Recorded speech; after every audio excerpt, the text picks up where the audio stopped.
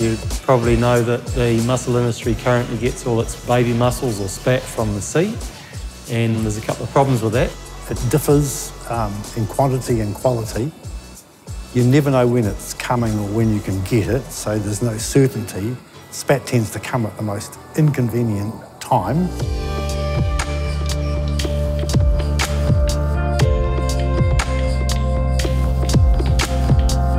Project's a great thing for New Zealand because mussels are an iconic New Zealand seafood. They're the mainstay of our aquaculture industry. They're a super sustainable industry, and this project really lifts that industry to a whole new level, makes sure it's going to be viable into the future.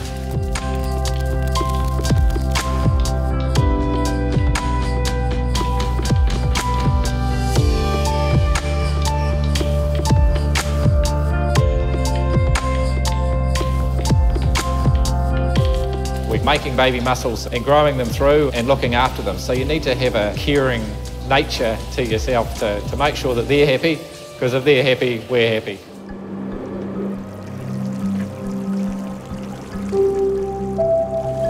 It's unbelievable. They've definitely grown a lot quicker than the other ones. Look at the difference in uniformity. Heaps of variation in those wild ones, and the hatchery stuff's really uniform.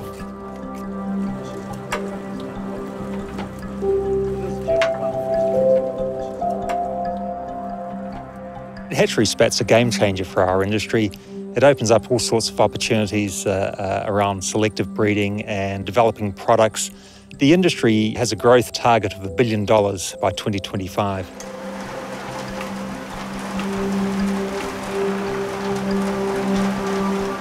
So with the Primary Growth Partnership, one of the key intents is that we invest in risky programs that companies wouldn't be able to do by themselves, because either the scale is too large or the risk of the science and taking that into a commercial point is too risky. In terms of the SPATnz program, that risk is definitely looking like it's going to pay off.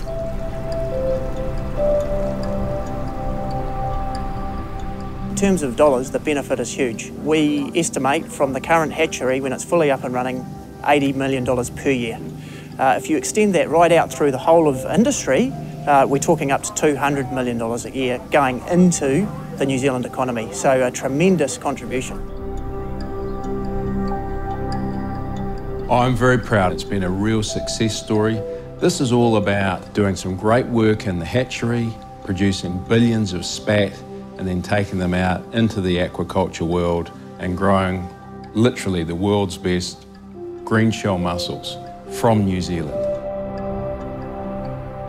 I think we're awfully proud of what we've achieved in the last few years. 2 years ago, they were just little tiny sand grains in a handful of tanks back at the hatchery. So it's so gratifying to see them do so well through all the farming stages and be ready for harvest in such a short time. Still plenty of challenges to overcome, but yeah, a really proud day.